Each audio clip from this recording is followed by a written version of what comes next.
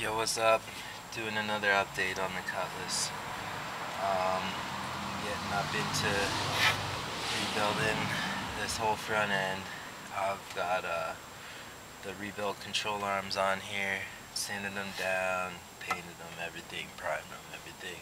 Ball joints are all in, bushings are in, control arms are on with the pivot bolts, not tightened down, not torque tightened down yet, because we want to get the engine and everything on there before I start tightening my pivot bolts to spec.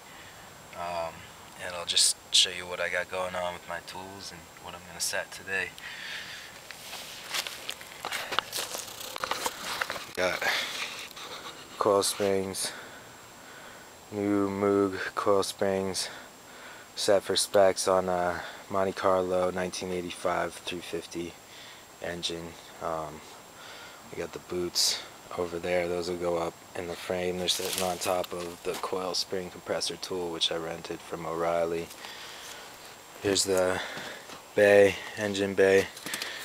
I've got all the suspension and steering components taken off, cleaned up the steering box to see if there's going to be any leaks in there. I'm just going to keep it there for now and see how it goes once I get everything back in there and the car running again.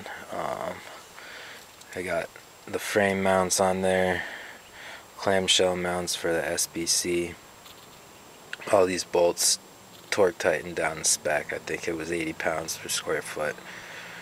Sway bars off, and just getting ready. All the suspensions ordered, and I'm going to do the coil springs right now, and then get all the shocks, tie rods, sway bar bushings, center link, sway bar linkage, pitman arm,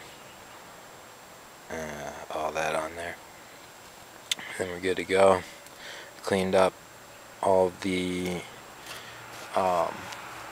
wheel components like the rotor and the brake caliper and the spindle. Took all that off and set it all back on there. Get her up and running with the new engine, all new suspension because it's necessary.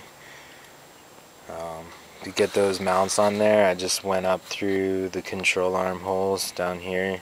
Went up, there's big holes in the frame. You can just go up with extensions and knuckles and tighten all those bolts. That's it for now.